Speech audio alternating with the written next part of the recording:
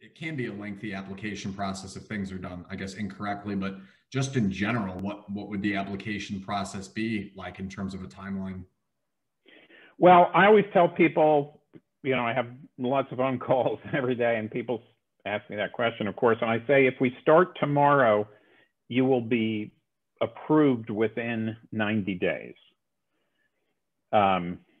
Hopefully sooner than that, but I feel comfortable, you know, with that. And I should say, because I may be sounding a little pessimistic, you will be approved.